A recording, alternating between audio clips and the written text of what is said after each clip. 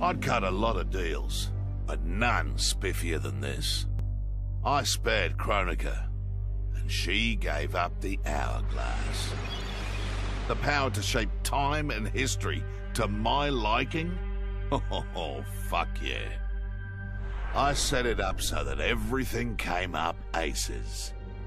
Every desire, every wish, every whim I ever had, done and done. But I realized pretty quick I'd sucked the fun out of things. Without a fight, winning was worthless. Nah, the fun wasn't in the having.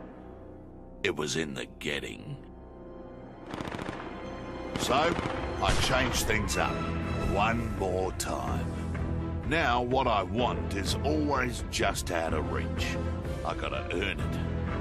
I score lots of wins, but not always. And when I do win, it's something to savor.